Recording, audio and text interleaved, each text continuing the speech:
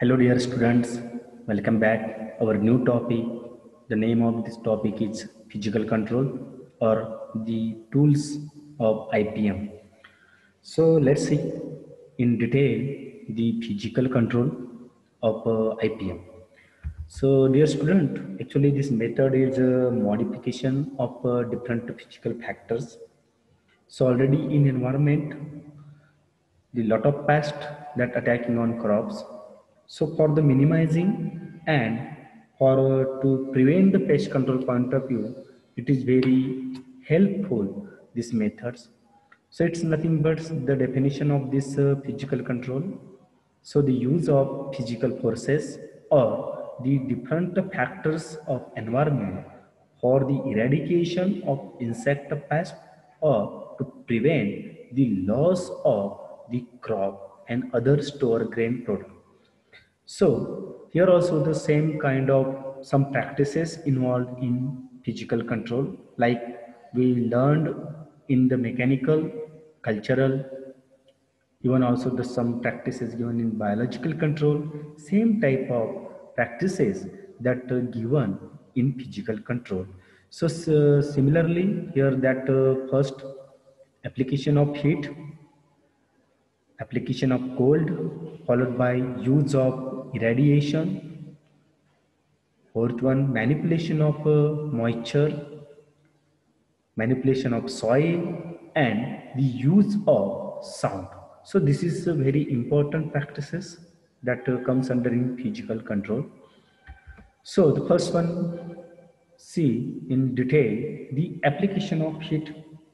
So the application of heat, nothing but, so here you can see the one godowns where all that harvested food material, that grains that stored. So firstly, what may be the pest that attacking on that harvested food material? So here need to that heating of the empty godowns before the storage or before this all that product or that commodity that storing. So we have to heat them properly. Why? Because some pests are hidden inside the gunny bag, maybe in godowns, even like the some material used for the storage. So this all that that material we have to properly heating them. That during the heating we need some like temperature range that to prevent its further infestation purpose. So here the 50 degrees Celsius of the temperature required for the controlling of this pest. So here I am highlighting that here the temperature range is 15 degrees Celsius required to prevent the pest attack. Same like the second practices like sun drying practices. Here some like grains are that distributed over the soil surface, and the labor that woman labor that properly that spreading of this all grains under this sun rays. So how? So what may be the some like insect that attacks on that sun, attacks on that grains. So this due to the temperature of the sun rays. So this all that hibernating stage, even some immature stages like eggs or like larvae that are present in stored product, so properly controlled by the sun drying practices. So this is the second practices that involved in this physical methods. Now third practice, that is a flamethrower practices, that a burning torch or burning like a flamethrowers machine used against the pest like locusts. So you know well presently this locust that attack on all crop that where that use to controlling purpose this type of this flamethrower machine and flamethrower practices that used to destroy the locust plague. Similarly, some like a burning torch that use against that hairy caterpillar that to prevent further infestation purpose. Even also if the cold storage of the fruits and vegetable to kill some different fruit flies, maggots or eggs that maintain the temperature range at the rate of like 1 to 2 degrees Celsius or near about that 12 to 20 days if we stored, so that to destroy this type of this fruit fly. Here not mentioned, but this is also the fifth practices comes under in application of heat. So now the next one, the application of cold. So here that storage that in the like refrigeration. So here the application of cold, that means the minimum that temperature required. So like the first practice is refrigeration at the degree Celsius or 5 to 10 degrees Celsius temperature if the edible product if you stored that in the refrigeration. So like what may be the pest attacks on that product like in dry fruits. So that to control by this type of the application. Many insect that to fail because so there is the not proper temperature range to survival for the multiplication. Due to that, it's a fail to multiplication below 10 degrees Celsius like in potato. If this stored at low temperature, the further infestation of potato tuber moth pest never occur due to the low temperature range of the 10 degrees Celsius. Same like the third practices, cold storage of fruits, even some vegetables to kill the different maggot and eggs of fruit fly insect in case of the mango, even guava, that the crop that is that various also some like fruit crops that attacked by this fruit fly. If this type of the commodity before that exporting, so this all that commodity if we stored in the degree Celsius like 1 to 10 degrees Celsius or 12 to 20 degrees Celsius, this type of the fruit fly never attacks on that crops. So now the third practice is manipulation of moisture. So similarly, same like here, one that stagnant water that we have to pour out. Why? Because these type of these if the container buckets that filled with rain water, so there is the chances of the past that in multiplication is more.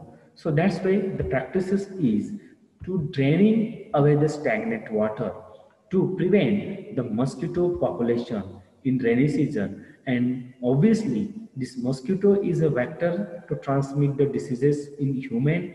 So these practices that prevent the population in further infestation. So that's why this practice is very helpful. Now, in case of this, like most of the insect that attacks on the stored grain, if the stored grain, the moisture content is more than 10 to 15, okay, near or near about. So there is a chances to most of the weevils like rice meal moth, or even some like a different stored grain insect that will attack due to the moisture percentage is more. If the reducing the moisture content in grains near about the 8 percentage can save our stored product through the moisture minimum by different insect pest. Even also in the field of rice, there is the major pest of brown plant hopper that is commonly called as the BPH. Okay, so if this cultivation of rice, if the manipulation of moisture if done like the alternate drying and wetting in rice field, so we have to control the brown plant hopper pest. This practices is recommended to controlling purpose. Okay, now the next one, drying of seeds in sunrise so that below 10% moisture level affect the insect pest population. In fact, also the some insect also that very much that destroy through this the flooding practices. If the flooding practices done in the field, so what may be the hidden larva that under the surface of soil they comes out and to easily expose to the predators like some birds.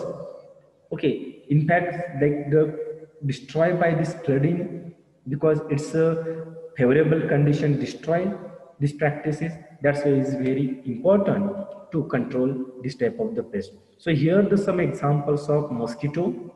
Even in case of the some different moisture percent if low in the grains, so many stored grain past, even like in field condition, brown plant hopper in rice, even like the same in field condition.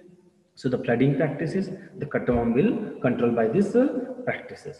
So now the fourth one, like the use of irradiation. So use of irradiation, it is very important here. The gamma irradiation where that is used. So the firstly, the practices here, the some like the high frequency radio waves if we implement or generate about 80 degrees Celsius temperature in grains to kill the weevils pest. Even also the some male insect can make sterile by using the gamma radiation. This gamma radiation that exposed to cobalt 60 is used to sterilize the insect in the laboratory, and when this which compete with the fertile males for the mating when released in the natural condition, so there is the not a further generation occur. So that to control by this radiation, okay, because of to making of sterile insect, and the further infestation or further population is automatically we are destroyed. So this is the first experiment or the studies conducted on the past cattle screwworm fly. That is the name of the scientific, name is Cochilomia homnivorans. And this invention or this technique developed by the scientist E.F. Nipling.